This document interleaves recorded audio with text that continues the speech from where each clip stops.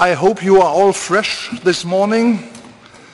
And first of all, I will use the opportunity to thank very much our host, Dragan Somaš, and the members of the Serbian delegation for a great invitation yesterday.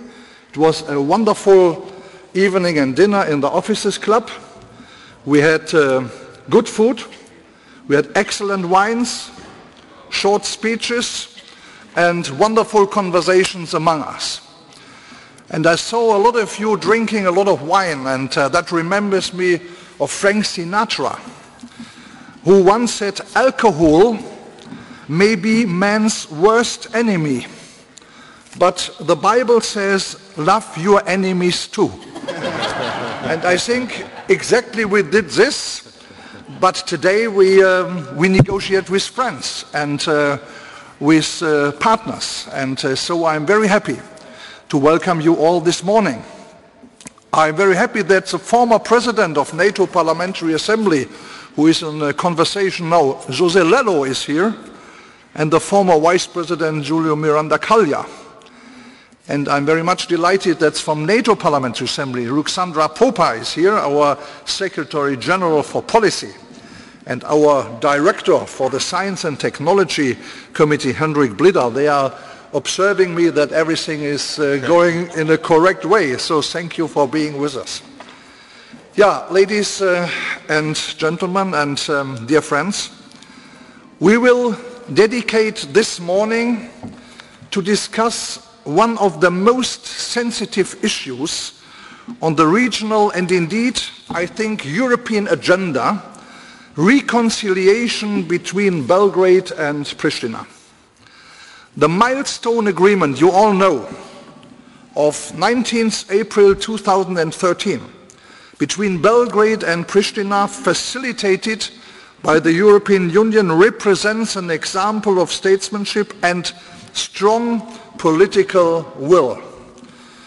It opened a new chapter in Serbia's European integration, and I think it is now imperative to ensure that the agreement is fully implemented. Let me also say on behalf of our Assembly that we very much appreciate the fact that representatives of the Assembly of Kosovo are present here today. Having open meetings among parliamentarians and politicians, that is exactly the purpose of the Rose-Roth seminar program. Ladies and gentlemen, let me now turn to our excellent panelists who will discuss this issue in more detail. And so it is a great pleasure and honor for me to start with Marko Đurić, the Director of the Office for Kosovo and Metohija, the Republic of Serbia. Mr. Đurić will present the official view from Belgrade. Mr. Đurić, please, you have the floor now.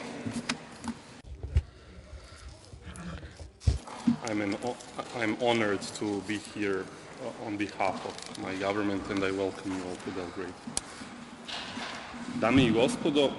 Ladies and gentlemen, last few days the officials of the temporary institutions in Pristina have assessed on several occasions that the presence of Serbia in the dialogue facilitated by the EU and through the implementation of agreement, Serbia admits the unilateral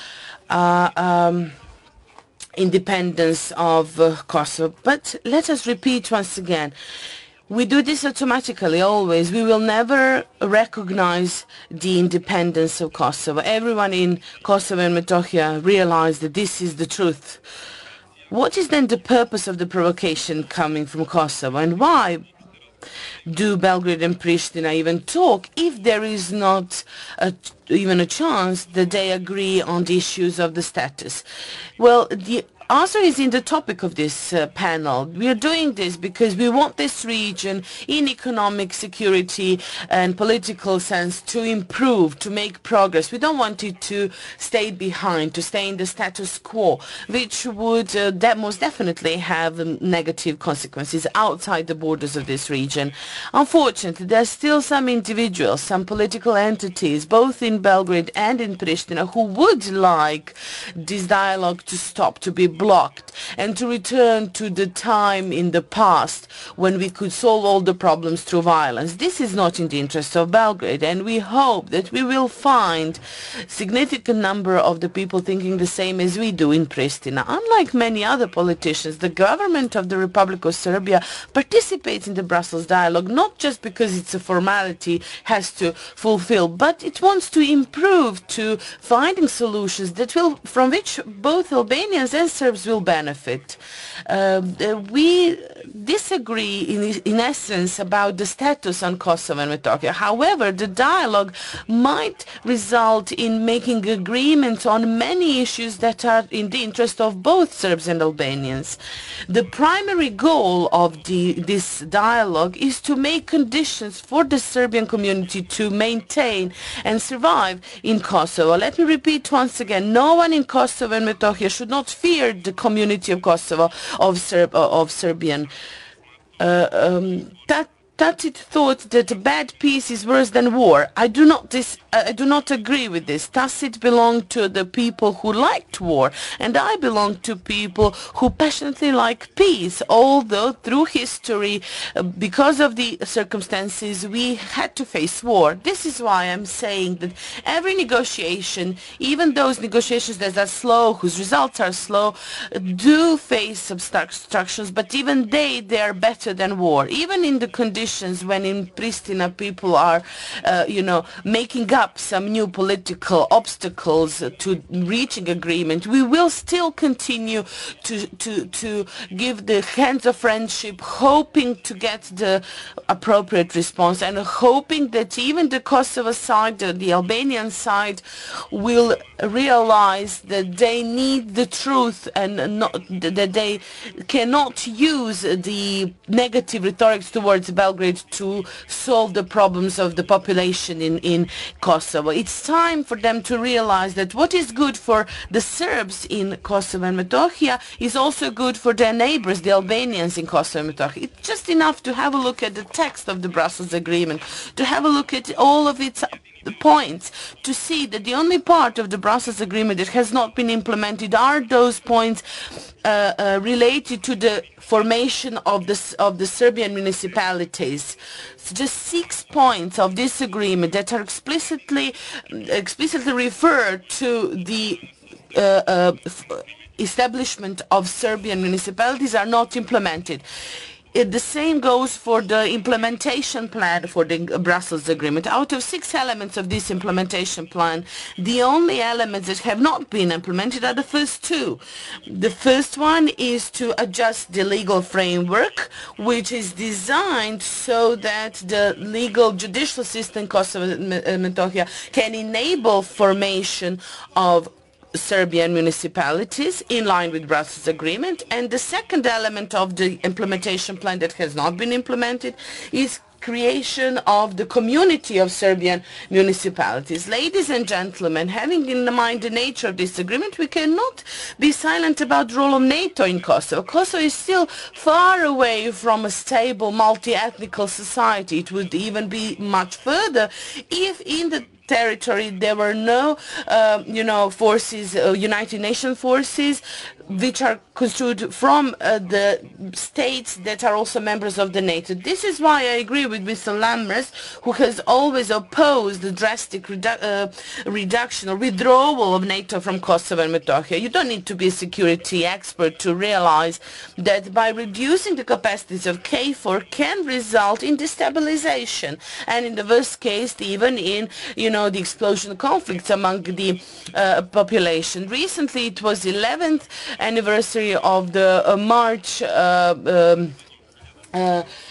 pogrom in Kosovo and Metohija, which resulted in ethnic cleansing of 6 cities, and nearly 1,000 houses was burned, and many temples of Orthodox Church were burnt. Who will, keep Dečani and other monasteries in Kosovo if it's not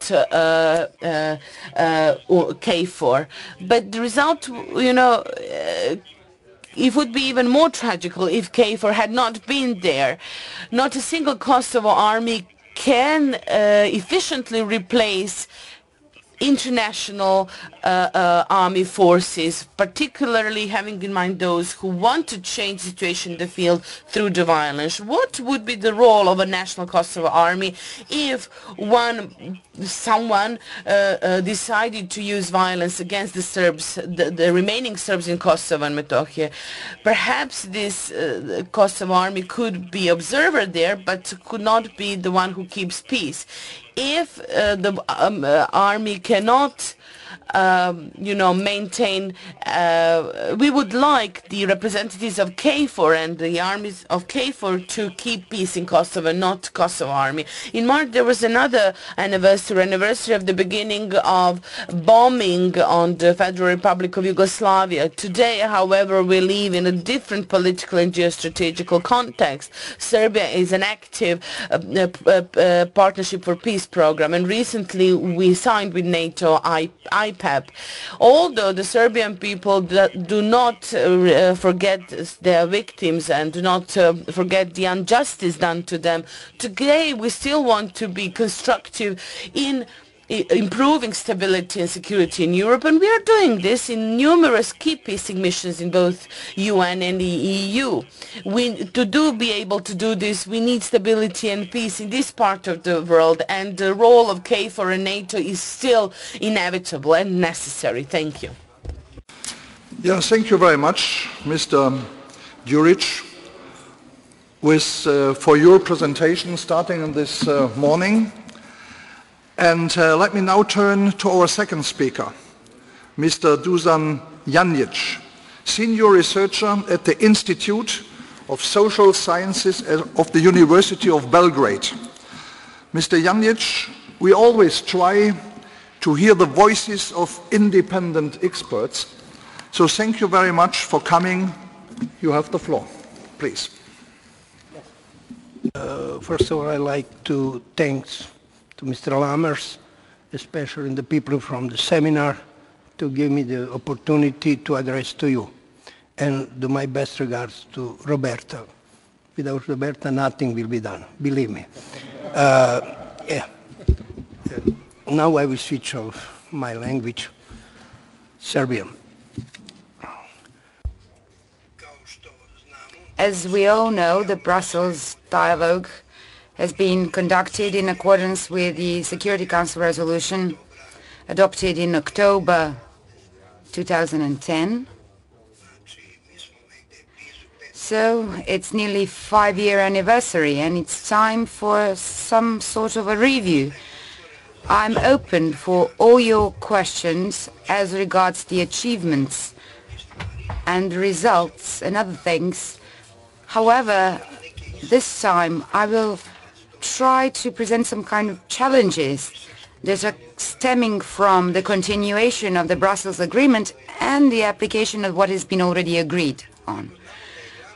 If we all know that the main aim of the dialogue is, as we all say, normalization, no one has explained so far what it actually means, normalization, but I will try to say what I think normalization is.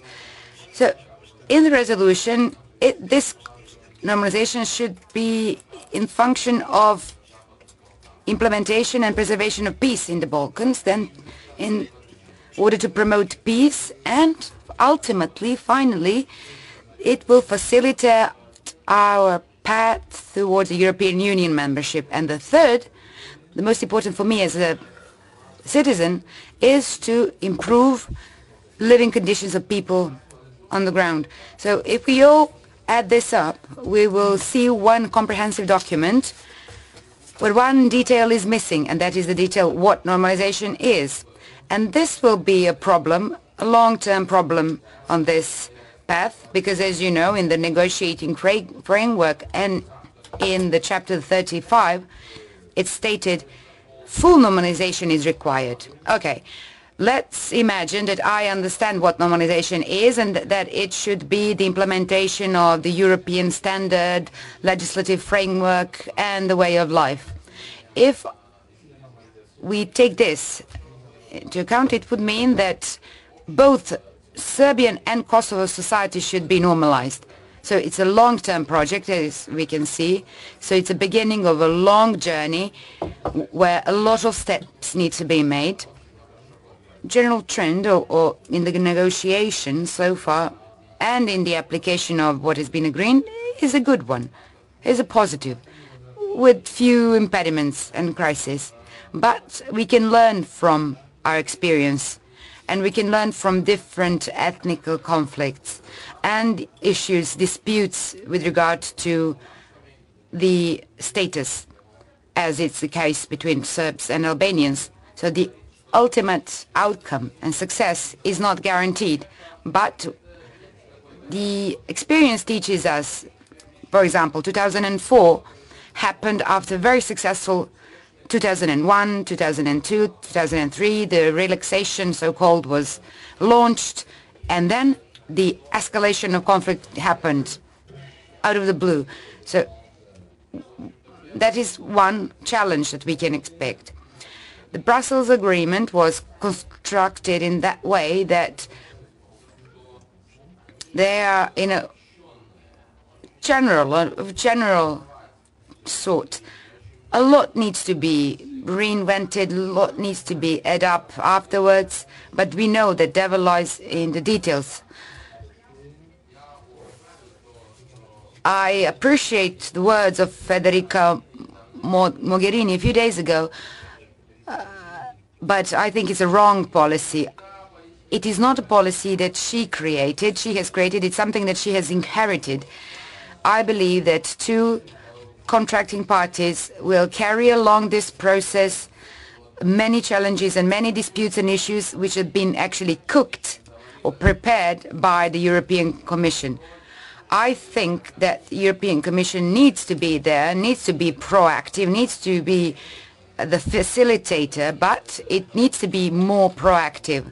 Very frequent meetings of the working group actually prove that the people from the European Commission are not doing their job properly, that they're a bit lagging behind or they're misinterpreting the situation in a way. I think it's a very dangerous situation, and I think that Edita Tahiri also referred to this fact, also the doings of the ULEX, and I've heard our officials who are also expressing their remarks, and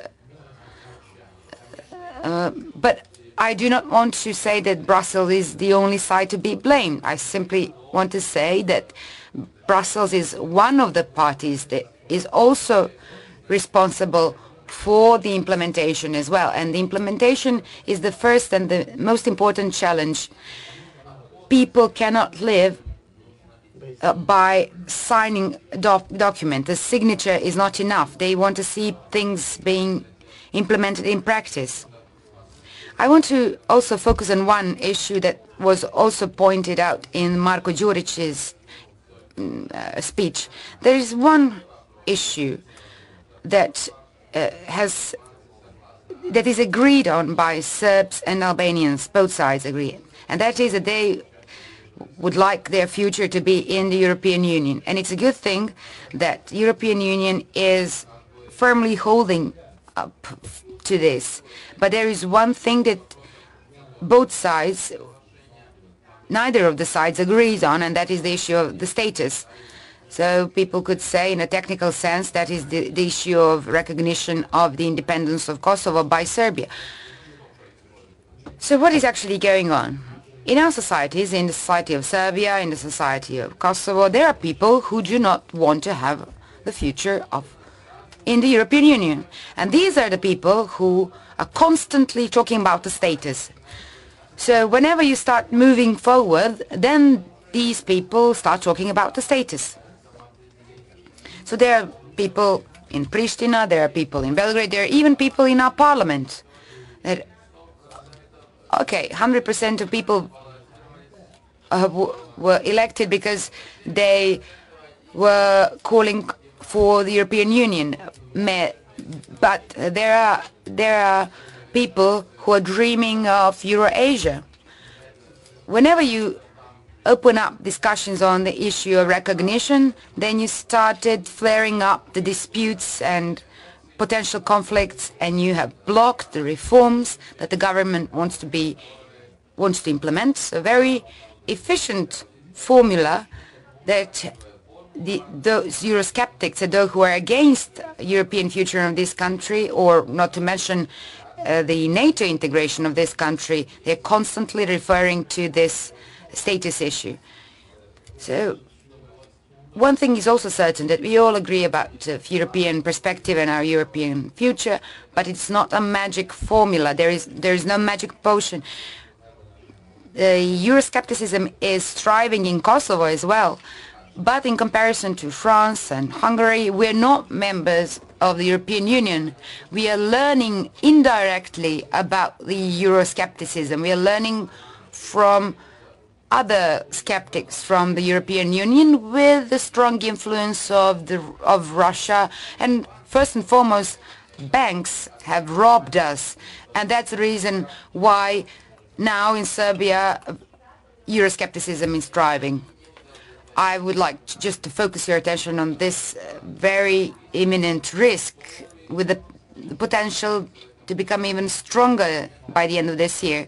I would also like to say that 2015 had a very negative start. 2015 in Kosovo was a bad beginning for people in Kosovo as well. It started with very, very negative political and social developments. And what is the result? We see that some political parties now are in the opposition and are sticking to one agenda now, that is anti-European agenda, but basically they're constantly talking about two issues, that is Trepča, that the government of Kosovo wants to take over, which many perceive as a resource for the economical development. And then there is a behavior of one Serbian minister in the government of Kosovo. In both issues, you have some kind of confusion that the government of Kosovo is not capable to do what it should do, then that it has some kind of, that Belgrade has some kind of control over it. And then there is another one, more dispersed belief, and that is that Serbs are to blame for everything. That is something that Serbia has not seen for many years. Pristina has seen that conflicting sides are coming from abroad, and the national cohesion, the idea of bringing people together, where you have 107 wounded people, more than 200 people were arrested in the protest in Pristina, and it was unbelievable for people there. We simply are used to being called vandals, to be arrested here, but Pristina's government is still getting used to this. This is a novelty for them. This is a new thing. They've never seen this. I've looked up some analysis and surveys conducted by the international institutions, and some of the results have indicated that more than 40% of Kosovo Albanians are ready that, regardless of the status, leave Kosovo. Regardless of whether Kosovo is independent or whether it's going to be independent, it's not important. More than 76% of working capable Albanians of Kosovo are not satisfied with the situation on the ground because they're unemployed, or they have some kind of employment which is not sufficient, which cannot bring food to their tables, regardless of their political ideologies and affiliations. And as regards the Serbian side, 20% are ready to leave Kosovo, Serbs from Kosovo, and what is the most important, they formulate their dissatisfaction in a different way. They link their dissatisfaction with the issue of insecurity. Of course, economic side is also present, but in the end I should shed some more light. There should be some light at the end of the tunnel.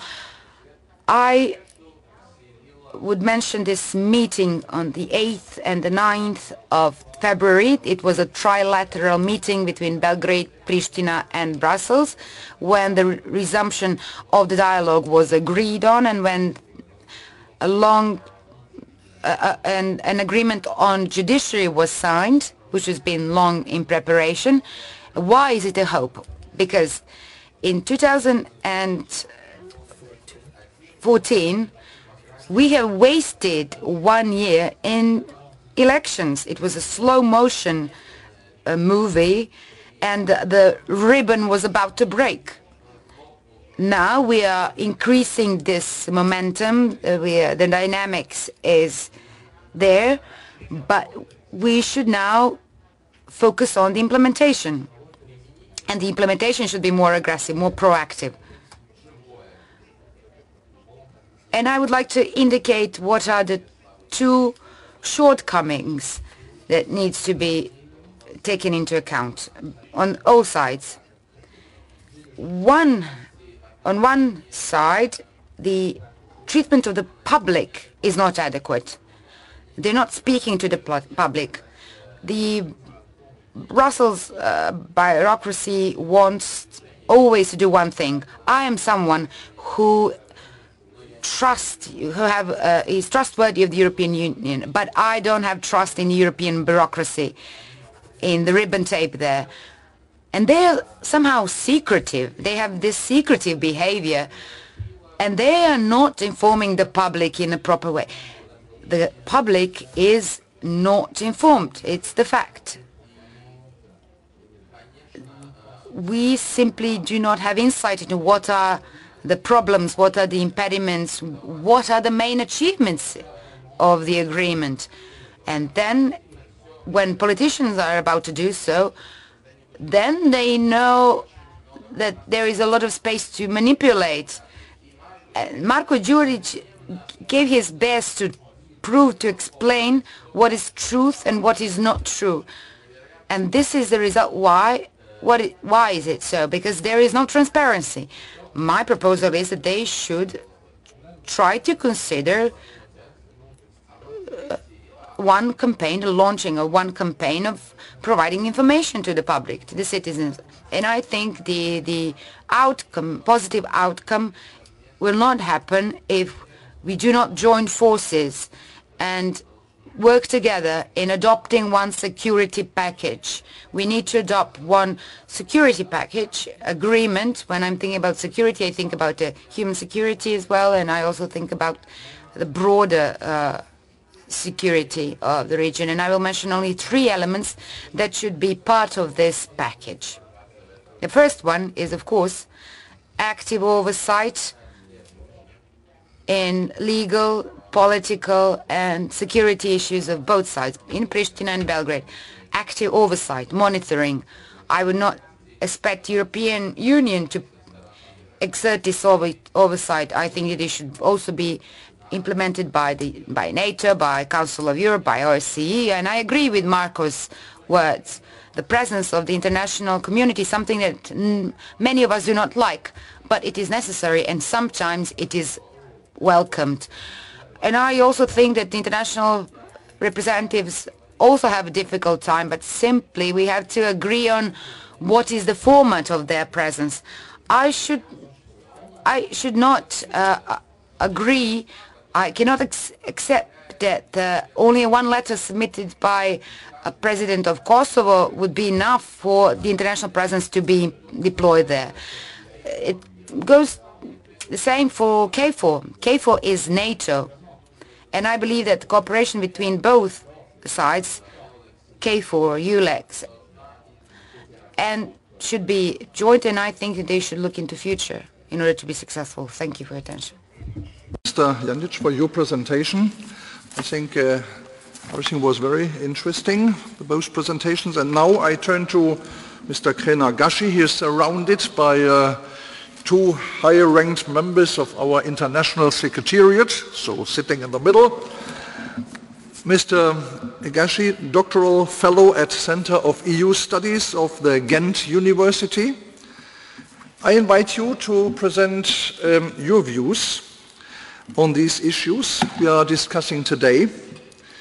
I would also like to mention that Mr. Gashi was a founding director of the Institute for Development Policy, a very influential think tank in Pristina. Mr. Gashi, you have the floor, please. Thank you very much, Mr. Chairman. I'd like to thank the NATO Parliamentary Assembly for inviting me to speak here. I feel honored to address this assembly for the second time in the Rose-Roth seminars. And I would particularly like to thank the Assembly of Serbia for the hospitality, and especially the Office for Protocol for taking care of my smooth landing in Belgrade. I also would like to thank the two other panelists who've covered some of the areas, leaving me to do exactly what I actually wanted to do, and that is provide a more scholarly approach and a bigger picture on the topic.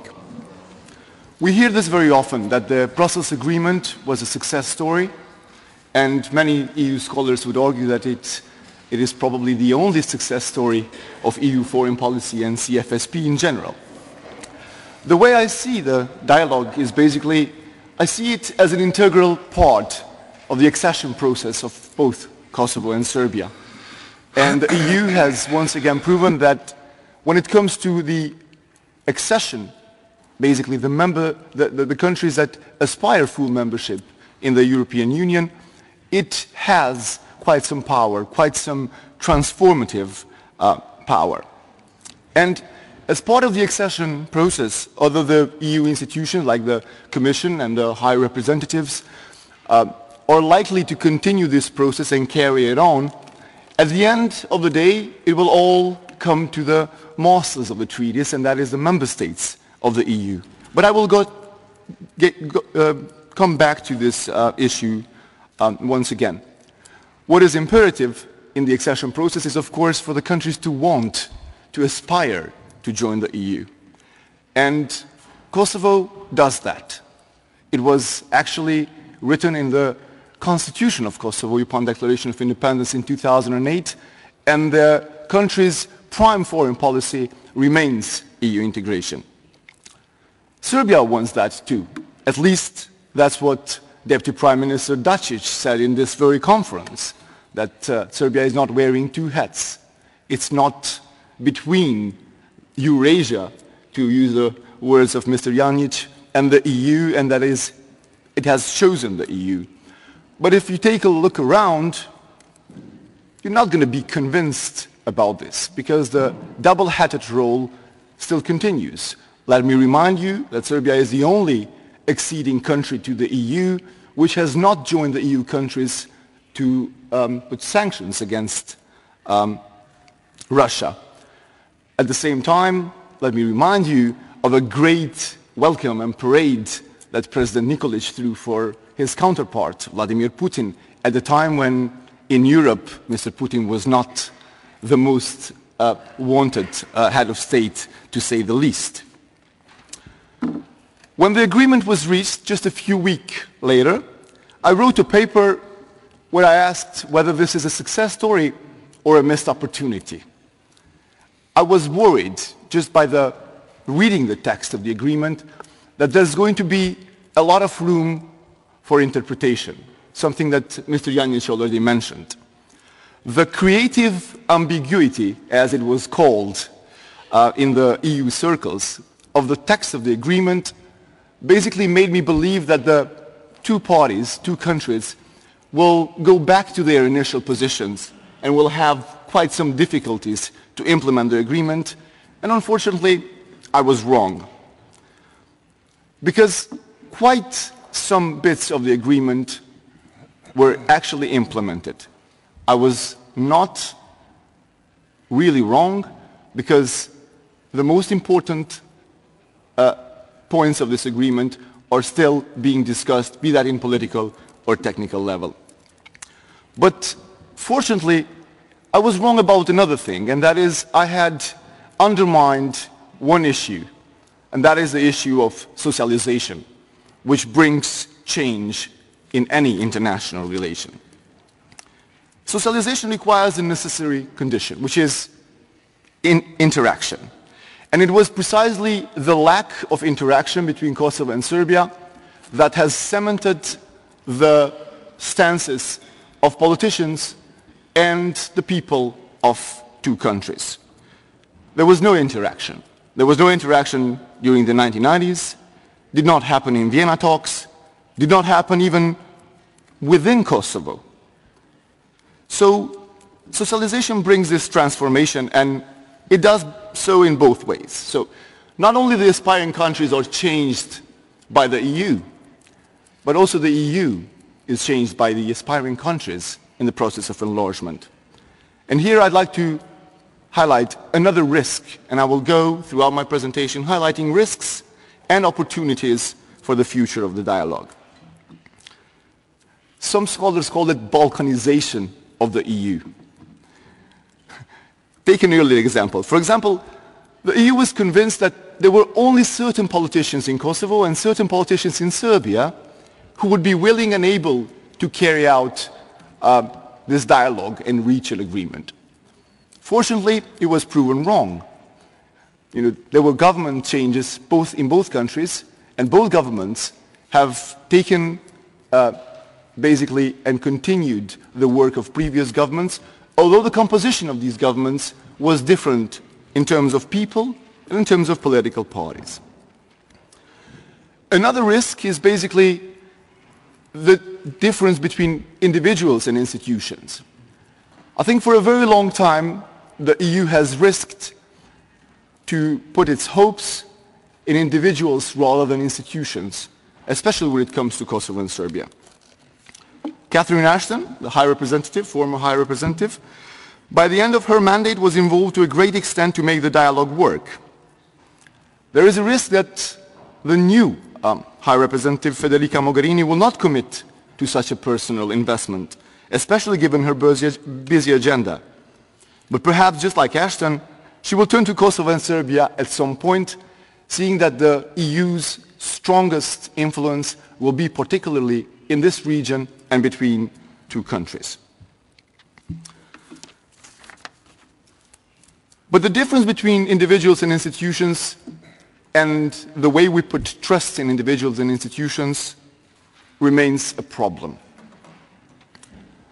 Just a few weeks back, in an announcement which was announced yesterday, the Constitutional Court of Serbia declared that the agreement for crossing the border between Kosovo and Serbia was unconstitutional. I read the statement a few times, and to be very honest, I did not understand it properly, because at the same time the Constitutional Court did not annul the application of this agreement, which is something that probably we will discuss during the Q&A question. Right now, I see the process as partial and only halfway through. Normalization has started well, but is far from being completed. Deputy Prime Minister's Dacic visit in Pristina was a great indicator that the normalization between two countries will continue. But I argue that the relations between Pristina and Belgrade will be normal when such a visit is not an extraordinary event, but rather an ordinary one. What is normalization? It was asked before in this panel. I landed in Belgrade with a Kosovo passport. I was flying from London with Raffaello, who had to wait for me for more than 20 minutes at the border because of special arrangements that had to be made as part of the Brussels agreement for Kosovars to fly in and out of Serbia. Everyone was helpful. The Office for Protocol of the Assembly of Serbia, the police officer at the border point. Still, there was a special arrangement There was a special procedure. I did not feel that was normal. Rafaela, who had a British passport, passed the border quite normally. I did not. So what is normalization? I argue that, special treatment is actually the total absolute of normalization and normal. And at the end of the day, this is still a huge success because there was a huge political will in both countries to make things work. After all, I did land in Belgrade and I am addressing to you today. Institutional theory tells us that policy change is incremental, and institutional change is even more incremental. Thus, I do understand the difficulties of changes in both countries, and especially in Serbia. That doesn't mean that I appreciate the complications, but I do understand them.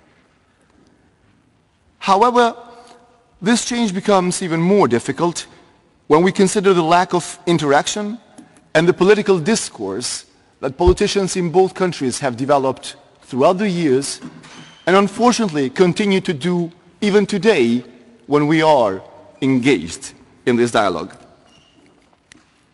In Kosovo, we were satisfied with our independence and we thought that Serbia will never ever be an issue for us again. We were overly satisfied with our little polity, and our politicians' discourse was such which basically neglected the fact that there is still a long way until we become a full member of the international community. In Serbia, the discourse was more or less of the same category. Even after the advisory opinion of the International Court of Justice, Serbian politicians hold strongly to their legal discourse and to the fact that they would never ever recognize Kosovo independence, bringing it so often in the discussions and making it impossible for ordinary citizens to even think otherwise. This discourse indicates a medieval approach to politics, I would say. Medieval approach to policy making.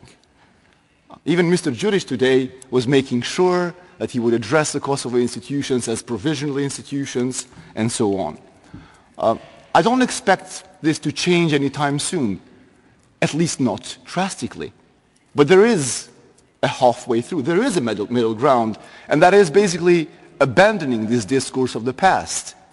And if we're not going to talk about recognition of Kosovo independence in Serbia, at least we can talk about normalization and have this status neutrality in a normal grounds.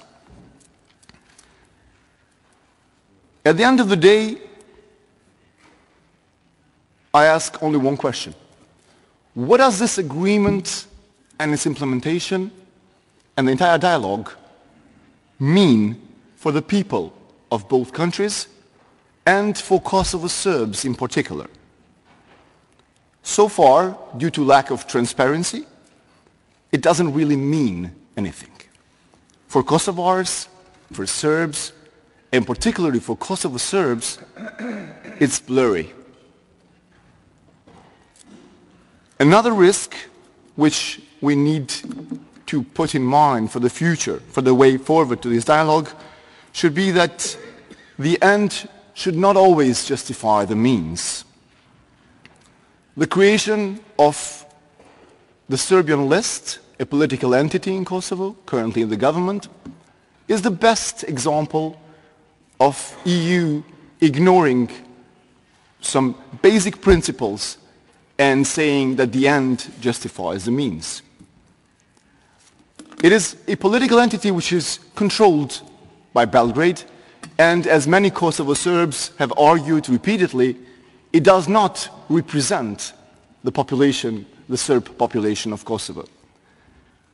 They gathered quite some support in the election because everyone, including the Kosovo government and the international community, turned a blind eye when it came to election irregularities, because the end was that we need to integrate Serbs. It would be favorable to everyone, to Pristina, to Belgrade, to EU.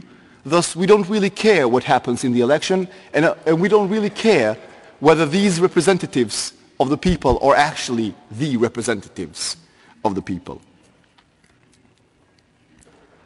Since I said that dialogue will be an integral part of the EU accession, I have to remind you that the European project is not entirely only about peace.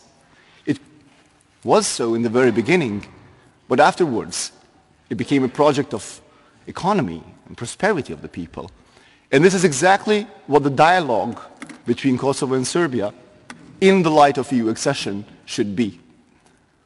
The way forward is actually to have something meaningful for the people, to offer not only explanation of what does this mean, but also some concrete steps that would translate into prosperity and economic advantages for the people of Kosovo. At the end,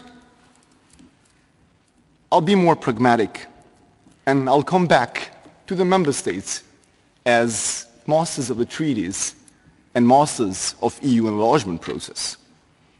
It always comes back to the member states. And pragmatically speaking, Serbia will not join the EU before recognizing Kosovo, and Kosovo will not join the EU before getting at least some kind of normalization with Serbia and recognition by 5 non-recognizing member states who link their stance particularly to Serbia. What does Serbia actually want? I'm not the one who should answer this question. Mr. Đurić says that the priority for Serbia are the Kosovo Serbs. So says the Kosovo government. I don't buy it from either of them, because the Kosovo Serbs were left out. Kosovo government was saying, normatively, we have enacted all the laws, you should be able to integrate and accommodate yourself in the new republic. And the government of Serbia said, you know, we're going to keep on our parallel institutions, even in light of the agreement. And I don't think that the interests of the Kosovo Serbs are being sufficiently represented by either of the government. I conclude by saying that the EU should put the people as a priority. What does it mean? What does it mean for the people? What does it mean for ordinary Serbs in Serbia that Serbia is going to negotiate chapters with the EU? What does it mean for ordinary citizens of Kosovo that Kosovo might sign the Stabilization Association Agreement with the EU? This should be the focus, and this should be the priority of the dialogue. Thank you very much. Yes, thank you, Mr. I think the 3 presentations gave us a very good base for a deep discussion. Now we have enough time for the question and answer period. I would like, starting with the presentation of the head of the Assembly of Kosovo, Mr. Zenum Pajaciti. You have the floor, please. Thank you, Mr. Speaker. And let me have some, not only questions, some also comments, since I want to thank also the all speakers for very excellent presentation here, especially Mr. Gashi. Also, I want to thank NATO Parliamentary Assembly for inviting here us, and we hope to see more of this exchange between us in the region. I am sure we share the same values and vision for the region and Europe, namely good neighborly relations and cooperation among countries in the region that will contribute towards embracing European values and speed up the process of European integration for the entire region. Dialogue between Kosovo and Serbia in different stages of the recent history has demonstrated that agreements are possible. However, there is no guarantee for its implementation, or in some cases those agreements are implemented with many difficulties. Those agreements, facilitated by key international stakeholders such as United Nations, Quint members, and more recently EU, demonstrate that although both countries have opposing positions concerning some issues, neither of them considers the opinion of going back or challenging each other, hence recognizing the needs for dialogue. The reality of Kosovo's position in terms of state consolidation, European integration agenda for the Western Balkans, and what is very important, leadership of both Kosovo and Serbia are convinced that dialogue remains a key aspect of improving the quality of life for citizens. Dialogue between Kosovo and Serbia has resulted with some important agreements, as mentioned today here, which are being implemented, and some agreements that are still not being implemented at the required and agreed timelines. As a result of the Brussels dialogue, the issue of territorial integrity and sovereignty is a closed chapter. However, the main challenge ahead of us is full integration of Serbian community into Kosovo's institutional and political life, namely illegal security structures operating in municipalities in the north of Kosovo, such as so-called civilian protection. Although the agreement has been recently reached, further challenges remain for its full implementation. Full integration of Serbian community in Kosovo's legal, political and institutional system has immense importance for Kosovo Serbian community in terms of articulating and representing their interest in line with Constitution of the Republic of Kosovo and other applicable legislation. We believe that the new momentum has been created recently through the resume of high political level meetings this February, raising hopes for more progress in resolving pending issues and in speeding up the implementation of agreements on the ground. The meeting in February between Prime Minister Mustafa and the Serbian Prime Minister Vučić and with Mogherini, that results in signed agreement on justice. And also, as yesterday, in the first day of this meeting, Mr. Dačić mentioned the Western Balkans 6 conference, which held in Pristina. For us, it was a very important issue, and for the first time, we had two ministers from Serbia government attend a conference upon an invitation from Kosovo government. We reached an important agreement at leading the Vienna summit on the core network in the Western Balkans. This will set the grounds for improving connectivity within the region and with EU, but will also allow identification of at least specific investments priorities. Overall, all parties need to demonstrate commitment not only to this process, but to a larger picture of regional cooperation. As you may know, there is still a lot to be done in terms of Kosovo full inclusion in regional cooperation fora. Let me very shortly, because mentioned concrete agreements, just to say that there is a progress made in some topics, and there is no progress in some agreements. A good progress has been made in justice agreement, which was signed in February 2015. Civil protection agreement reached in March 2015, forcing is dismantlement and integration into Kosovo institution, licensing of companies, liaison offices. We already have our ambassador, we call ambassador. We hope very soon also will do a progress on that, but it's very important that we have in Pristina and Belgrade liaison officers and liaison offices. But also there is no progress in telecom, in energy, barricade, so-called Peace Park placed on the bridge in the Mitrovica, not yet removed, though the agreement is reached in Brussels in July 2014. And also vehicle insurance agreement and some other issues. And let me very shortly and in the end to say what next from our side, from Pristina. Kosovo is committed to the EU-facilitated process of normalization of relations with Serbia. We need to look forward, but it is important to ensure that the existing agreements are implemented. And we need to have inside a clear and result a comprehensive normalization of relations between Serbia and Kosovo in the form of legally binding agreement to allow us to pursue EU membership without the potential of being blocked.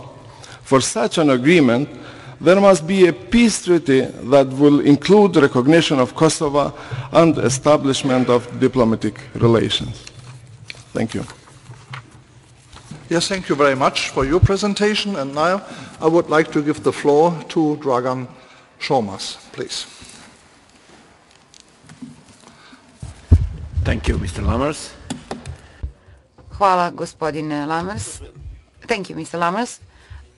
I do not have a prepared speech. Yesterday I used an opportunity to welcome all the participants, and Mr. Gashi, if there is someone I should like to give a special welcome, warmer welcome, then it should be one to Mr. Gashi.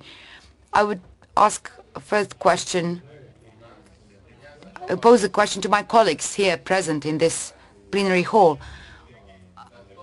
Are colleagues from Azerbaijan ready to say that Nagorno-Karabakh is not part of their territory? Are colleagues from Ukraine ready to say that annexation of Crimea or Donbass, that they're not part of Ukraine? Colleagues from Georgia, they're ready to recognize the independence of Abkhazia and Ossetia. Mr. Asim Sarajlić, is he ready to declare independence of Republika Srpska and independence from Bosnia and Herzegovina? I will remind you all that here with us present we have members from Czech Republic whose representative called Kosovo a structure that is led by criminals. The representative of Portugal that has recognized independence, he said that the most silly thing, the silliest thing that he did during his term, that his government did during the previous term, is the recognition of Kosovo. I don't know why this should be an issue at all, why we should discuss this issue. Something else was on our agenda, that is normalization of relations.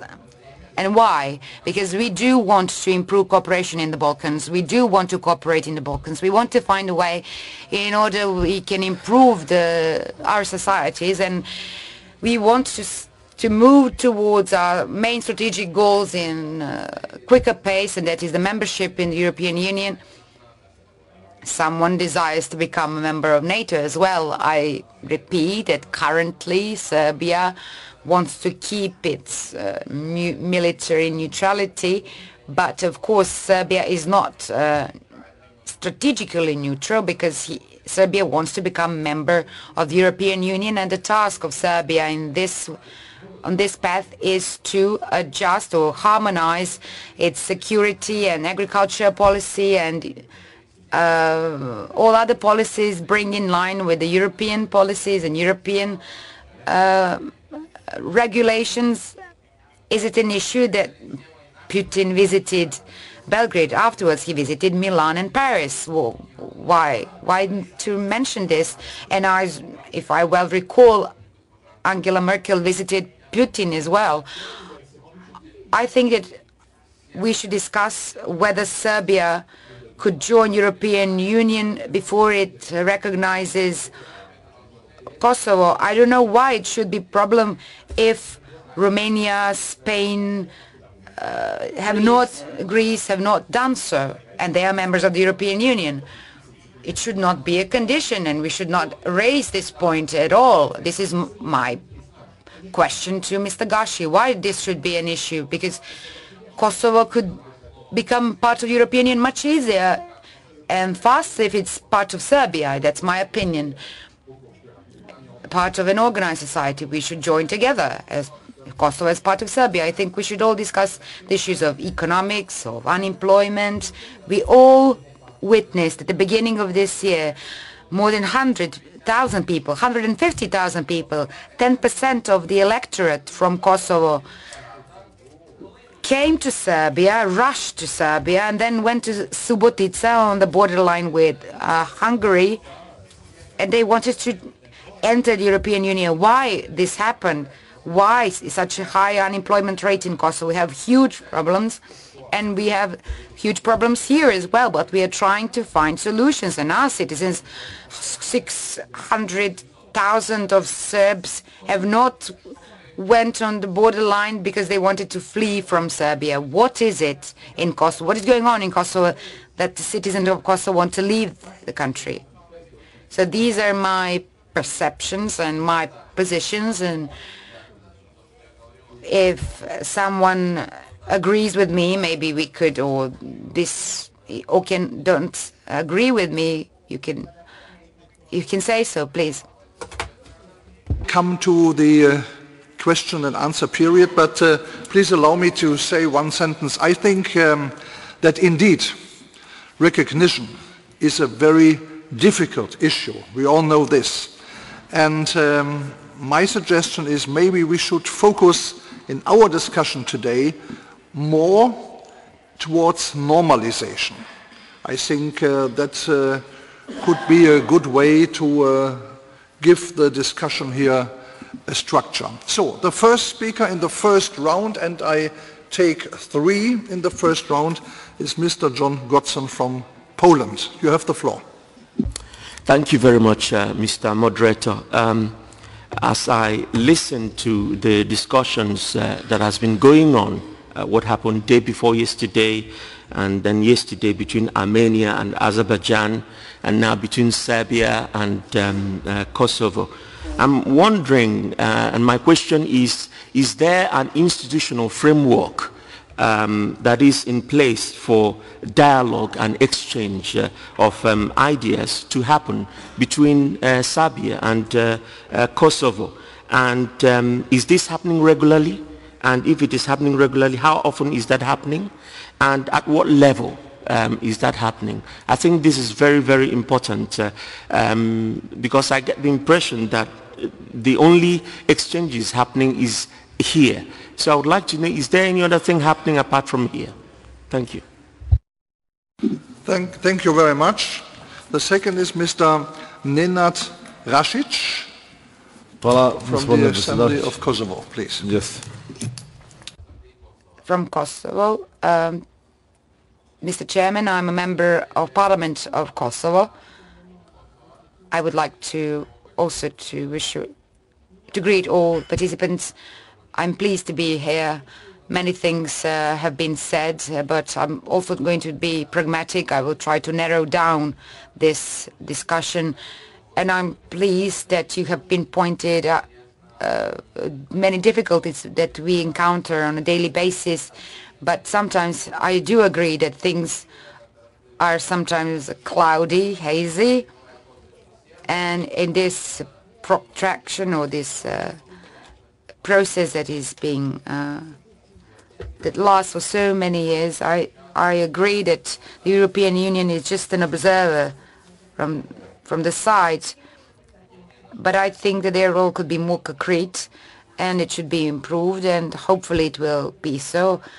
I think that there is also a problem with the bureaucracy and with the administration in Brussels, and we are simply still far away from the solution that we are trying to achieve, and I believe that the Brussels agreement could be a fatal or a very negative thing for Serbs in Kosovo, because the application that is not going to be possible is actually going to be a problem because there is no practical instrument that will provide for implementation, application of these agreements. There is less and less agricultural land that belongs to Serbs living in Kosovo. And this is a technical data that I would like to share with you. Only in the municipality of Gračanica, where I live, from 2014, there have been 2,000 applications for the change of property ownership. It is a small municipality, and there have been 2,000 applications. Most of the people there were Serbs. But if you take this into account, if this continues in this rate, with that many applications, and I think that there will be no need for me to be here, not even Mr. Đurić as well. My concrete question is a question to Mr. Đurić, because he's been involved in this issue for some time already. There is an initiative, maybe it's not a pragmatic initiative, but I would like to ask one question. And a call, an appeal, and that's the question, the so-called civilian protection or territorial defense, call it what you want, where there is around 483 people working. This is 483 Kosovo Serbs who are employed and whose families depend on their employment. I asked similar question to Mr. Dačić. I did not receive an answer that I was expecting for, but I expect that you can provide me with an answer. Has agreement on this integration of this territorial defense has been signed, and what will happen with these people if this has been signed? What will happen with them? Will they be able to be transformed into so-called Kosovo armed forces or not? I'm asking you to, I'm calling you all to look into the agreement that has been about the freedom of movement, which is practically everything but facilitation or an instrument that will provide Serbs to cross the administrative line in an easier way.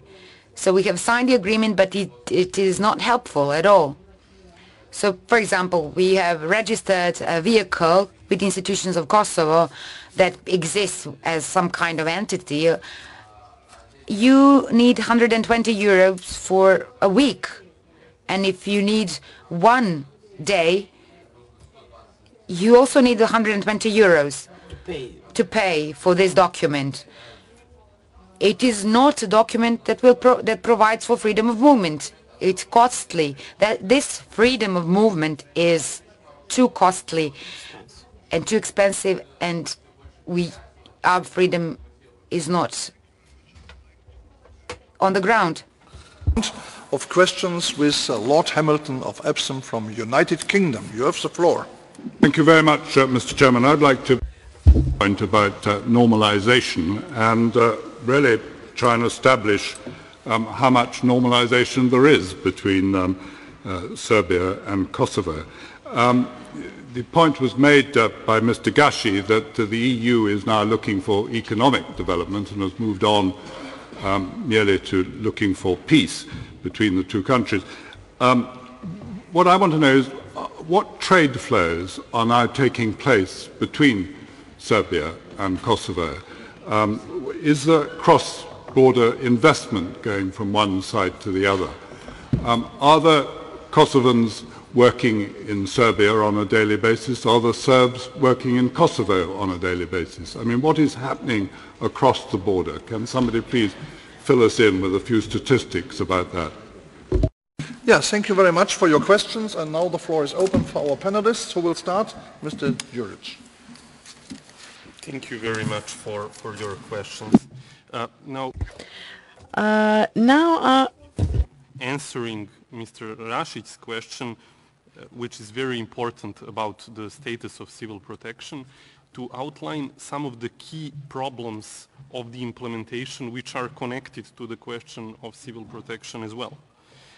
First and foremost, this is the abandoning of the agreed dynamics. One of the key issues in the implementation of the Brussels Agreement is the abandoning of the agreed dynamics in the implementation plan, which I mentioned earlier. So instead of working on 6 elements that we agreed on in the implementation plan, first of which is the adjustment of legal frameworks on both sides, and the second, the creation of the community of Serbian municipalities, which could offer much more answers and solutions for the problems that we are having. We are dealing with other issues. The second key problem is the absence of leadership in the implementation process.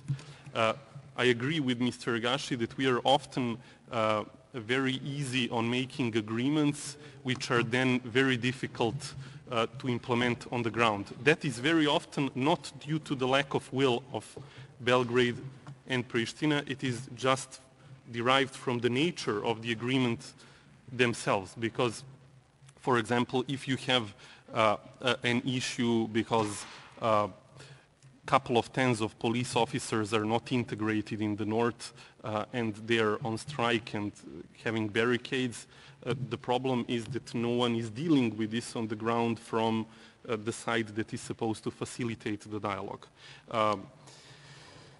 The third key problem in this dialogue is the constant use of status-related politics in this dialogue instead of working on normalization issues, just like in today's dialogue where we've focused ourselves too much on status issues. The same goes for the dialogue process. In the dialogue process, we are too often talking about status issues when we are supposed to be talking about practical issues and resolving everyday problems of peoples. The fourth problem that I see is the lack of incentives. In the past couple of months, at least, there has been a visible lack of incentives for both sides in the dialogue process. Unlike in some previous periods, the facilitator today has a much more difficult task. Instead of being able to say, look, Pristina, if you do this, you will get this type of support from the EU, this type of incentive from the EU, and the same goes for us. These days, their pocket with incentives is practically empty. And there is a final, but not the least important problem, and that is the fact that, we are now talking in springtime. In the spring of 1999, it was also warm like this, and the same people that we are talking to among the leadership of the Kosovo Albanians were then wearing uniforms. And there are similar situations, probably vice versa. So as long as this war generation is leading things, at least on Pristina sides, in the highest ranking positions, there will be this lack of trust that comes from both us and the Serbian community in Kosovo. When it comes to the civil protection issues, I must say that for us it was out of the question to accept its transformation into Kosovo Armed Forces, because under UN Security Council Resolution 1244, in Kosovo and Metohija there can be only 2 armed forces. One is KFOR under UN mandate, and the other armed force that can function in Kosovo is the Army of Serbia, of course with the permit of KFOR commander. Instead of this, we made an arrangement to transform this unarmed vigilante force and integrate it in most part into the sector for emergency situations that functions under the auspices of provincial authorities, and the rest of them will be integrated in similar institutions. Of course, none of them will lose their job, nor will they lose their livelihoods in Kosovo. If you allow me to abuse this floor for just a couple of more seconds, I would like just to mention, since it was said here that Serbia is not introducing sanctions to Russia and that it is not contributing enough in European security. I would just like to say that Serbia is the first contributor in the region when it comes to EU missions abroad, and it is the 7th contributor in Europe, so it contributes a lot more than many EU member states to EU missions. The parade in Belgrade was not held for any particular statesman. It was held for 70 years of liberation of Belgrade from fascist occupiers, and we are proud on our anti-fascist struggle, and we are happy to be able to say that many countries helped us and support us during this period, including the Russian Federation or the Soviet Union at the time. Of course, Mr. Pajaziti mentioned that the Peace Park was supposed to be removed and that this was agreed in July 2014. I must say that it seems to me that you're being not told the truth by your government. This was never agreed like that in Brussels. The agreement was that mayors find a solution for this type of problem. And wrapping up and answering the final question of Mr. Rasic, I agree with you that one of the key issues is to enable people to pass over the administrative line with their vehicles without having to pay any additional taxes. But this is not just a question for Serbia. We are ready to make an agreement and to enable all vehicles to pass this administrative line. I think that the problem here is that many of the EU countries and member states that have recognized the unilaterally declared independence of Kosovo are not prepared to recognize their insurance policies. So they expect us to accept Kosovo-issued insurance policies at the administrative line, while they are not at their borders ready to accept those same insurance policies. I don't think that ordinary people in Kosovo should be victims of this, nor I believe that on register plates anyone can find a solution for the status question. Thank you. Yes, thank you very much, Mr. Juric. If I understand right, you have other obligations, so you have to leave us at 10:45. So thank you for being with us still now. I would like to ask you for short answers. As we have 6 more members of my list, I give the floor to Mr. Gashi, please. Thank you very much. I know it might seem odd to say this in Belgrade, but unlike many here, I'm no politician, and as an academic, I have the flexibility of being pragmatic. So perhaps I was misunderstood by Mr. Shormaz, and I do agree that you're right to ask, why would Serbia recognize Kosovo before the 5 EU member states too? And that's partially a responsibility of the Kosovo government, but mainly a responsibility of the European Union, because although declaration of independence was unilateral, it was closely coordinated. And I said in the very beginning that I see the whole dialogue process as an integral part of EU accession. And as EU accession is at the end of the day dependent on the member states, the European Union, when it comes to Kosovo and Serbia, is 23-5, and this is going to be the result. So that's why my pragmatism was there. Let me just answer briefly to questions asked by Lord Hamilton and Mr. Godson. There is one-way trade between Kosovo and Serbia. Serbia exports to Kosovo. Kosovo doesn't export to Serbia. There's no labor movements whatsoever, and there's no cross-country, cross-border investments whatsoever, or they are so minimal that you don't see them in statistics. And I think that this is the main problem, and this is where the EU should put its focus.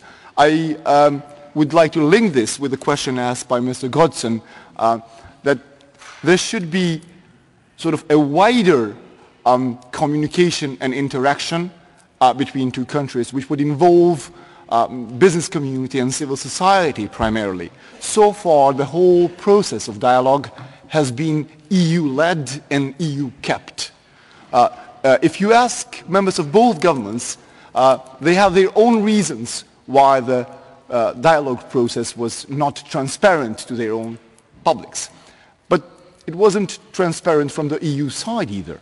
Now, given the peculiar situation and the hostility and the tensions between the two countries, of course, this was to some extent all right in the first rounds of the dialogue. But I really see no reason whatsoever why this should be the case in the future. Now we're dealing with very concrete, practical issues in the dialogue, and I think that a wider, more comprehensive representation of the communities in both countries should be involved in the dialogue in order for the dialogue to proceed. Thank you. Yeah, thank you very much. And then Mr. Jandic. I just added some facts, basically supporting the founding of Mr. Gashi that cooperation, economic cooperation and how to say the contacts, economic and others in the daily basis exist, but they are not, they are, as Gashi said, the minimum. We really need to arise them. First of all, there are some investments from Kosovo and Serbia, but via different funds, Austrian and others, in the different hotels, especially in the hotels and construction industry in Serbia. I know data about this kind of investments from Serbia in Kosovo. But now we are faced with the issue of the privatization of the companies and in the north of the Kosovo. It's a really delicate process, and I think that also has to be used for arising the investments coming from private business in Serbia, from Serbia, and vice versa, from private business from Kosovo and Albania also. This is important in Serbia. That's the one. The second, we have maybe a few thousands people from Kosovo, Kosovo's citizens, Albanians and Gorans, and some others living in Belgrade and working in Belgrade, owning the shops, having the small businesses, mainly the small businesses. Some of them are traveling on the week, on the daily basis, but it's not enough. Also, we have one interesting movement which has to be supported to make more obvious, and I think in some way to make, how to say, known to the people. It's many people, for example, Albanians from Kosovo, likes to come in Belgrade and Vranje and some other medical centers. They have some trust. Maybe it's the past, maybe it's the truth. We have a lot of new Albanians, kids born in Vranje from Kosovo, in these neighboring areas to Kosovo, meaning the medical cooperation. And the last, what I like to say is this issue which Mr. Shormas raised, of the migration, so-called exodus of the Albanians from February. I think that everybody knows that there are the different motives for migrating. But I think in that case I completely agree with many experts and the Kosovo government. The main issue and the main motive is economic. Young people want to build a better life. As my point is, really quoting the main principle for Kosovo government strategy for management of the migration, the only way, the right way is to arise the legal migration and to control and to, how to say, decrease the illegal migration. But for that we need the other side. The other side is Europe. I think it's the time to deliver the visa liberalization to Kosovo. That will help to Serbia also. And the final, it's a really final, you touch, Lord Hamilton, you touch that issue. I think that we have to open that chapter in Brussels about the economic cooperation, the joint economic process. Some of them are on, like the process from Berlin. the Balkan of the Six, this infrastructure investment. But also we have the funds in European Union to support economic cross-border cooperation at the local level. Thank you. Thank you very much. I take two questions in the second round, and we start with Mr. Diego López Garrido from Spain, please. Thank you, Chairman. I ask to all panelists, everybody knows that the European Union is divided on the recognition of the unilateral declaration of independence of Kosovo. 5 countries didn't recognize this declaration. For example, my country, Spain. I belonged to a government which didn't recognize this declaration. We thought that we believed that it was a declaration against international law. And I'm concerned because of the lack of unity in the European Union in relation with our external policy. It's very, very relevant for the future of the European Union. But I'd like to know your view from the other side, not inside the European Union. How do you see this division inside the European Union? How to solve this problem, this hurdle for the future of the relation between the European Union and Serbia as a member of the European Union, and between the European Union and Kosovo? Do you believe that just normalization could overcome this real problem? That's my question. Thank you. Thank you very much. And now, Mr. Dejan Radenkovic from Serbia. Thank you, Mr. Chairman, esteemed colleagues. I've been listening carefully to the discussion so far, and we obviously cannot rise above. We keep talking about people and their right to life. Even Mr. Gashi has said that priority are just people. However, we just mention people and do not say anything concrete about what are the real problems of the people in our territories. I'm not going to talk about big topics. I'm going to talk about human rights.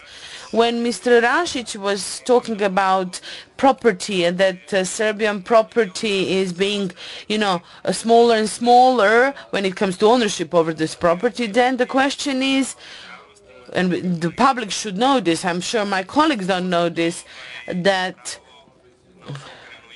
there is the right to the usurped property of the Serbs in Kosovo. In the report of OSCE that was done recently, it says that the situation related to the usurped property of Serbs in Kosovo is a problematic situation. OSCE also states that 95% of those who usurp the property are Albanians. Even the Minister of Justice in Kosovo, Haradin Kucin, confirmed this fact. Then the question is, when Serbs in the court manage to have the to get the right that, and they say property is theirs, Kosovo police won't make the usurpers leave the property so that the Serbs can regain it. So that's one problem. Then also, if there's another problem, if Serbs dare to go back to their, old houses and properties in Kosovo, what happens is they face violence from the Albanians. During the night, they are robbed also very frequently. They get some help from Kosovo government, but they're robbed of it very soon. There is not a single case that a single tractor or a cow or anything has been returned. And this cow, this tractor was given by the Kosovo government to the Serbs who returned as a help, but they were robbed of it very soon. Let me give you some more precise data. My colleagues can confirm this. A right to job, I think, is also defined by the technical agreement in Brussels. And when it comes to the notification of the diplomas, I'll speak about this as well. Serbia started notifying diplomas, recognizing diplomas of the university in notifying diplomas of Kosovo, but diplomas of the university in Kosovska Mitrovica are not notified and recognized by Kosovo government. Also, positive discrimination is a question regulated when it comes to minorities. What happens in Kosovo? In public companies and companies, there are 12,200 employees and 91 of them are Serbs, which means they make 0.5% of the employees in public, let's say, institutions and companies like ministries and so on. So this law that I mentioned, which says that there should be more Serbs present in the public institutions, is broken every day because not a single institution actually respects this. Of course, Kosovo part will say one thing, we will say another thing. But let's base on the constitution that exists and functions in Kosovo. This institution is just translated, and I have to say that the translation of this constitution from Albanian to Serbian is very bad. It has 4,000 mistakes and errors in the translation. The rules, grammar rules, nothing was respected. And I have to say both Albanian and Serbian are official languages in Kosovo. And even when it comes to the laws, when translation of one law that is in Albanian language, when translated in Serbian language, it's totally different laws. Some provisions of some laws are totally different. For example, one law envisage totally different sanction into translations. So the texts of the laws are not authentic in Serbian and Albanian. Let us base on these basic issues. Let us solve these fundamental living issues, issues of the people who live in Kosovo. I'm sure that we were, you were talking too much about politics, but you did not pay too much attention to these concrete facts and data. If the law on the discrimination of the right to employment is constantly broken, if only 0.5% of Serb work in Kosovo institutions, then what are we talking about? I ask the panelists for short answers, if it is possible. Who will take the floor? Yeah, Mr. Juric. Well, thank you very much. I would just like to very briefly address the question of Mr. Diego Lopez Garrido. For us, the only long-term solution for the status of Kosovo can be found through dialogue.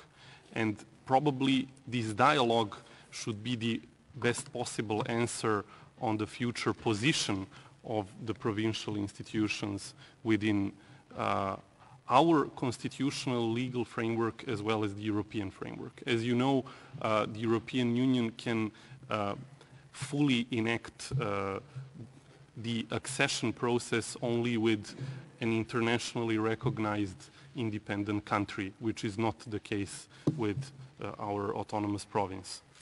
So it is obvious that only through dialogue with Pristina and with long-term lasting solutions that can be made only through readiness to make serious concessions on both sides, a solution can be found. If we are only basing ourselves on our unilateral acts and declarations and on a fiction that Serbia can be pressured or bullied into recognizing this unilateral independence, this is not going to lead us forward. So, thank you.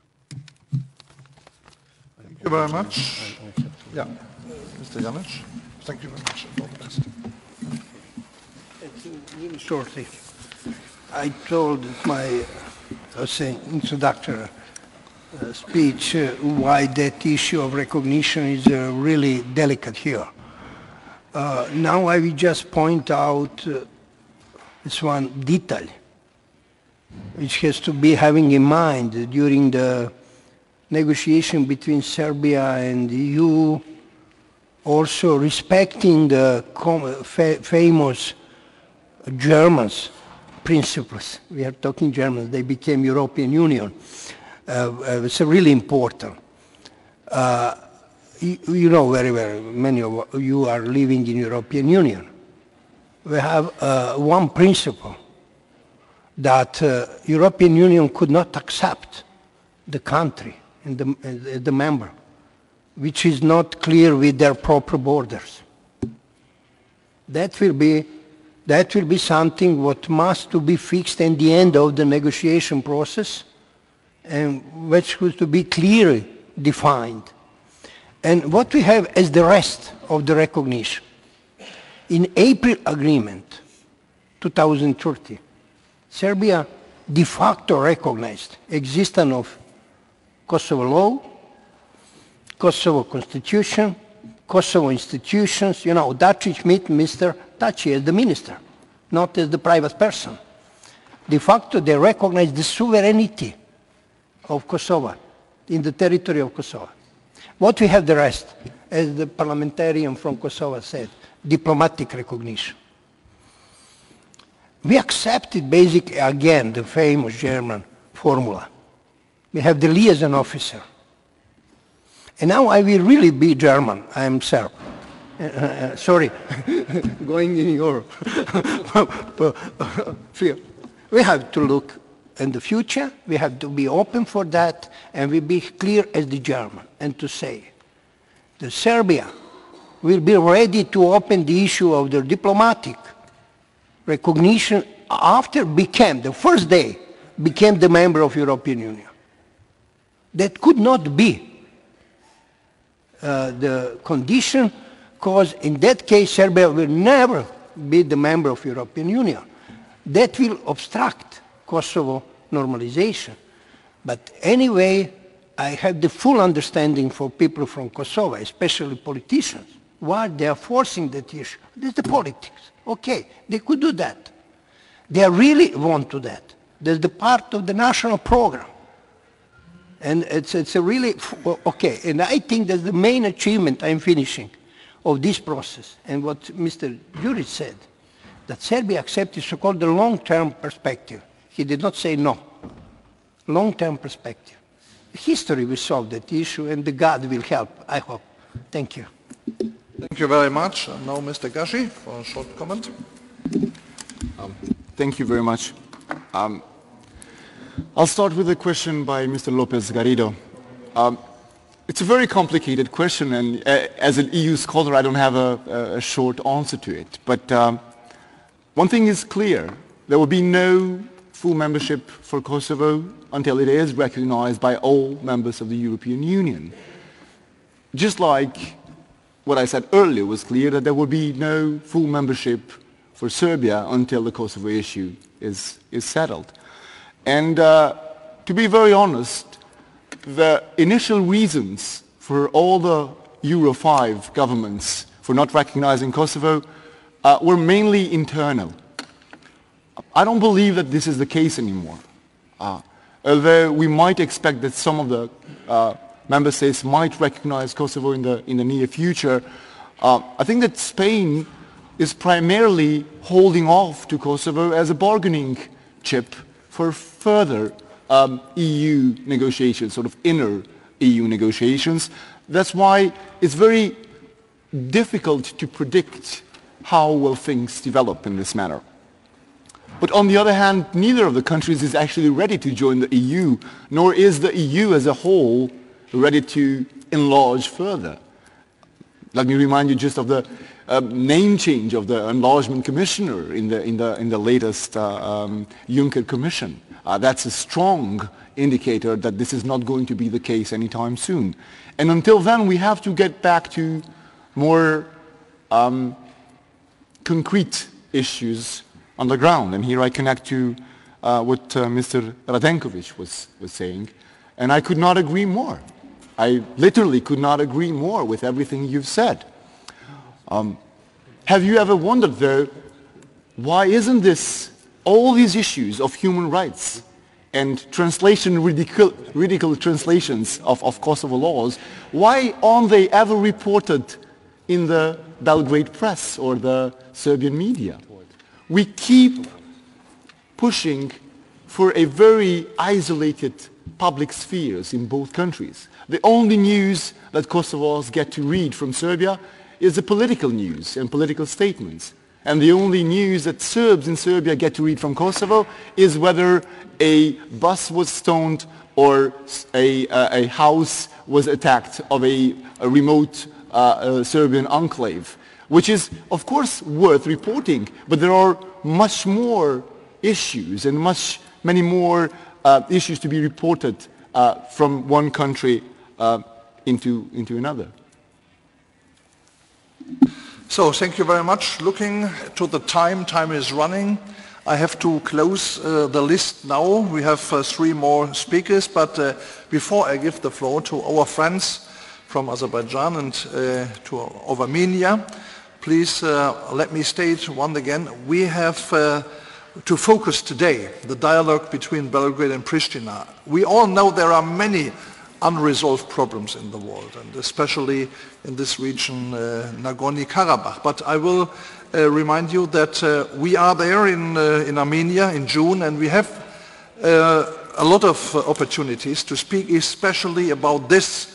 And so I think it is the best what we did today to focus especially on the topic of today. So, saying that, I will give the floor now to Mr. Novruzov from Azerbaijan. Please. Thank you very much, Mr. Chairman. I would like to appreciate the process of discussion. We are discussing very painful question, and we as representatives of the country, for our country, it's also extremely painful. So first of all, I would like to talk about the question which was raised by our Serbian colleague, and it talks about that Azerbaijan is ready to recognize the independence of Nagorno-Karabakh. No, Azerbaijan is not ready. It's not even considering this question. Who is going to give, we are ready to give the highest level of autonomy, but not independence. And on the territory of Azerbaijan, we are not talking about this. We are discussing international rights and territory sovereignty, and national nationality and national regulation should not disturb the sovereignty of any countries. There are about in the world, there's about 2,000 nations and groups of people, ethnic groups of people, but there are only about 200 countries. So if each group of people, ethnic group, will decide to become independent, think about the map of our world. If people in Nagorno-Karabakh start thinking about, they define themselves, and we have people here from Armenia, they have their own country, but if Armenians live compactly, and if they would like to define themselves anywhere in the world, look at the map of the world. We have ethnic group of Armenians living in California. Then in the United States should create the new state, which will be the Armenian state.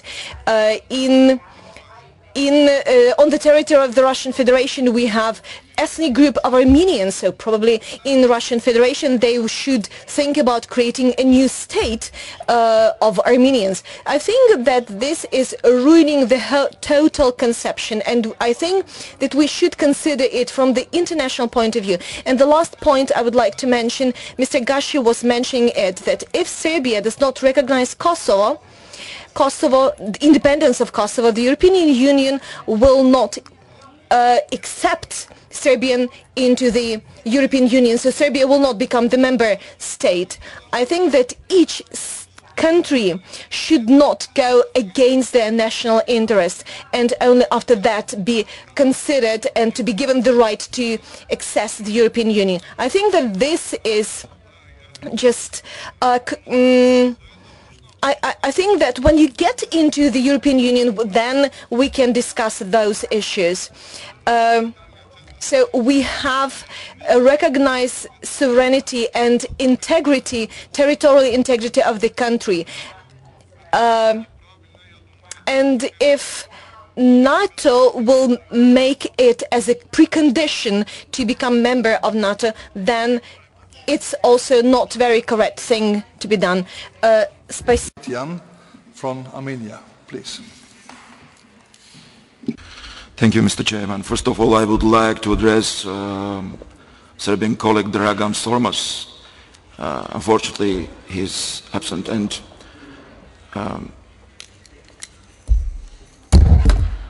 he refers to Nagorno-Karabakh during his speech, and I think this position is absolutely incorrect, because each conflict has its own roots, legal and historical background, different process of negotiating, and that's why I think this position is not correct, and I want to clarify our position on different conflicts, particularly on Kosovo.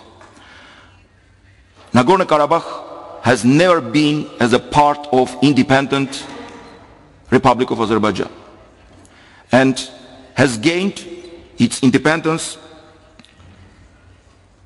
in September 2, 1991, truly in compliance with norms and standards of international law and legal basis granted by USSR legislation on the procedure of secession of Soviet Republic from the Union of Soviet Socialist Republics. Regarding correlation of right to self-determination of peoples and the principles of territorial integrity of states according to the fundamental international documents, I would like to clarify. According to the fundamental norms of international law, the principle of territorial integrity cannot contradict the right to self-determination of peoples. The first article of the Charter of the United Nations enlists the purposes of the organization, including the respect for the principle of equal rights and self-determination of peoples. I would like also to refer the wiser opinion of the International Court of Justice on the Kosovo case. Naturally, the findings of the International Court of Justice on the right to self-determination of peoples and the principle of territorial integrity do not contradict to the UN Charter. It's quite legitimate that in the International Court of Justice advisory opinion on Kosovo of 22 July 2010, it is clearly defined that unilateral declaration of independence is not prohibited by international law in any way, and that the principle of territorial integrity only applies to interstate relations. And regarding our position on Kosovo, having the Nagorno-Karabakh conflict alive, my country cannot recognize any other entity that in the same situation without first having the Nagorno-Karabakh Republic recognized. Obviously, the realization of self-determination principle is a time-demanding process when the given sides have to get used to the idea of self-determination, exactly as it happened in the case of USSR or Czechoslovakia. Our ultimate objective is to make Azerbaijan realize through peaceful dialogue that recognition of the self-determination principle in the case of Nagorno-Karabakh is unavoidable. At the same time, I would like to emphasize that my country does not aim to change security dynamics in the region with blind recognition of entities to then count them as a precedent for Nagorno-Karabakh. We do not need that, as realization of self-determination is a natural process that has historically taken its shape in affecting the course of events geopolitically. Thank you. Okay, thank you very much. Now, looking to the time, I would like to close the list. We have 10 more interests. Yeah, and please, I excuse to all who are interested. You are not on the list, so yeah, everybody has only one question. That is a problem. Please allow me now to give the floor, to open the floor to our panelists, and then to give Mr. Somash. Yeah. What to say? I agree with the speaker from Azerbaijan. I think that that issue of the diplomatic recognition could be solved in the framework when both countries will be the member of NATO and Europe. And the end of my point is we have to work in the meantime, Serbia and Kosovo, to become the member of Euro-Atlantic integration, not only EU. And that will really facilitate. And also, I think now is the moment. For many times, the many people we have the bad memories. It's okay. The memories could not be, how to say, completely deleted. But in some period of time, if you want to build something new, the better life, we have to put them on the margin. And my hope connected with the Brussels agreement and normalization is that the bad memories will be marginalized and that we will build the new relations and cooperation on the new foundings and the new, how to say, pillars built by the normalization process. To finish, really, I am moving freely to Kosovo. I have one problem, big problem of my human rights in Kosovo. The taxi driver dislike to take me money for driving me. And really, I ask all taxi drivers in Pristina to take my money. People, we are following each other. We are watching TV. We are so connected. And we have, on that basis, to build, we are neighbors. In the end, what Lord asked, I could see the daily workers on the daily basis crossing the borders between the Podujevo and Kuršumlija, between the Raška and Vučetran and Mitrovica. That's something what is really close to be on, and we have to support that move. Thank you. Thank you very much. Mr. Gashi, please. Thank you. I'll be very quick on just two small notes. Mr. Novruzov raised the issue of national interests. And this is a huge debate in academia. Are we moving towards post-nation societies or not? And I'm not going to enter into that. But I think that we have a huge problem in the Balkans, especially where the nations are ethnocentric, to define our national interests and what is national interest for Kosovo and what is national interest for Serbia. Many in Kosovo would disagree with me, but I do believe, for example, that it is in the national interest of Kosovo to deal extensively with Kosovo Serbs and extend even further the autonomy for Kosovo Serbs. Many would disagree. I would be probably slandered for saying this. Just like I believe that very soon it will be in the national interest of Kosovo to engage in further, more in-depth political dialogue with Serbia. Similarly, I believe that eventually it will be in the national interest of Serbia to fully normalize relations with Kosovo and, prior to joining the EU, eventually even recognizing some sort of establishing some sort of full diplomatic relations between the two. The national interests change, and they change with time and with the people, because it is the people who should determine the national interest in this century and not the elites as it used to be.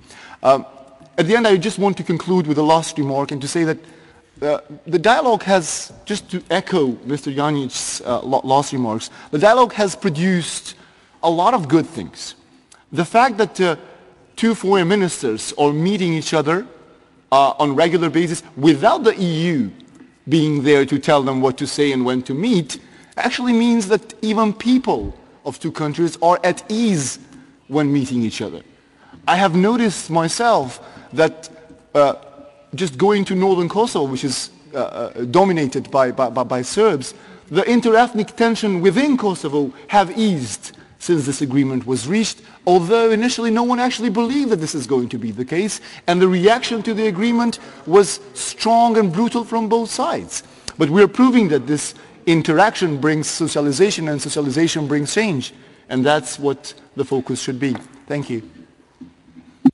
Thank you very much, and please allow me to say that I understand you very well, that there are many colleagues here full of passion for the issues, for their problems in their states, and that they want to discuss it.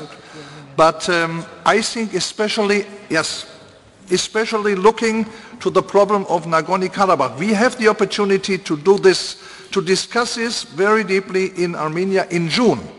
And so please allow me now to conclude the session, especially also looking to my friend from Ukraine. There are many, about 10, who give me a signal to do this. Please allow me now to conclude and to give the floor to our host, to Dragan Šormaz, please. Thank you, Mr. Lamas, the honorable colleagues. I think that we had excellent debates during the past 3 days. I think this session was an excellent one, as the previous sessions. I would like to thank you all for taking part in this seminar.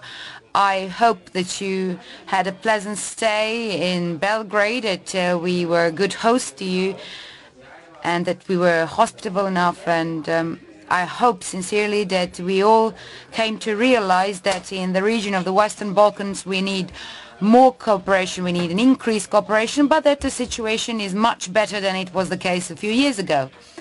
Serbia has stated in this fora that it's a partner to the European Union, friendly country with everybody, and Serbia does not want to be part of any military alliance, and there is only one alliance currently in the world, we all know. Serbia has proven and has sent a message that it's a partner to NATO. I now invite you all to join me to have a guided tour of Smederevo, little town. It's not going to last too long. It's very near, it's not far from Belgrade, and you will enjoy, I'm certain, as you've enjoyed last night's dinner. I would like to thank once again to all the delegations, and especially I would like to thank the Secretariat of the Parliamentary Assembly of NATO, Mr. Hobbs, and all others who have taken part in this seminar and who have been of our assistance and who helped us organize this Rose-Roth seminar successfully. Thank you. Thank you very much. That was the last, but I have the very last word. And so please allow me to say I am a member of the NATO Parliamentary Assembly since now exactly 17 years. And what I appreciate is that for us parliamentarians and NATO Parliamentary Assembly, one thing is very characteristic: tolerance and respect towards each other. We like and we appreciate open dialogue. We understand the passion with which you state your problems, your conflicts, the unresolved conflicts, but to do this in respect towards each other. That is what is very important in a democracy and in an organization like NATO Parliamentary Assembly. And so I say thank you very much that we could fulfill this purpose of the Rose-Roth seminar, to bring together parliamentarians from 23 states, 80, 90 parliamentarians, to discuss all these difficult issues and problems. And that we can do this and could do this in a great atmosphere of this Parliament. I think we have all reasons to thank our host, and that is first of all Dragan Šormaz and your colleagues from the Serbian Parliament. Thank you very much for doing this. You made a great job and you created a wonderful atmosphere for our discussions here. I thank the Foreign Affairs Department, in particular Dragana, Sanja, Ivana and Milena. You prepared this very well and you were a great host. Thank you very much for your great job you made here.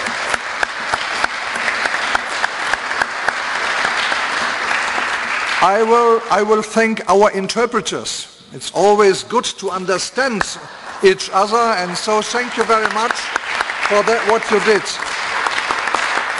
And I want to thank my friends from the International Secretariat of NATO Parliamentary Assembly. We had all responsible members of the Secretariat here with us in Belgrade. Normally they are in Brussels, but now they were concentrated in this part of the world.